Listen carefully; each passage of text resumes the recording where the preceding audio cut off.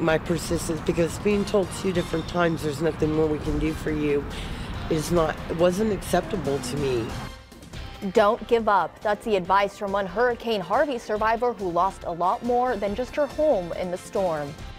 Good evening, I'm Drew Spire. Thanks for joining us. And I'm Sonia Hill, and that's where we're going to start tonight. It's been a wait-and-see game for many people who are trying to get help from FEMA and other agencies. That's right. In fact, for one Rockport resident, finding a permanent home while planning a funeral has caused her some emotional pain. But as Action 10's Marisol Gonzalez found out, FEMA came through just in time for Thanksgiving. You took the words right out of my mouth. Seriously, Drew. Christina Rhodes contacted us this week to share her story about the help she wasn't getting despite losing her husband the night of the storm. Now she hopes her story will inspire others to have hope.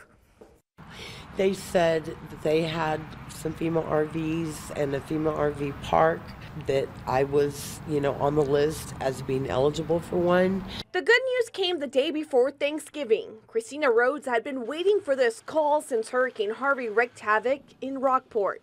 I am extremely surprised and I'm extremely thankful. But let me ask you, do you think your persistence is what? Yes. I think my persistence, because being told 2 different times there's nothing more we can do for you, wasn't acceptable to me. Rhodes says these past months have been a whirlwind of emotions.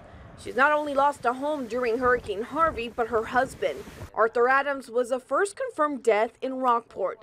According to officials, he passed away in a house fire. How difficult is it to see pictures at this point?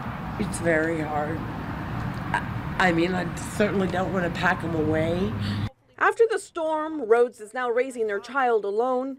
She's disabled and can't work, forcing her to rely on government assistance like FEMA.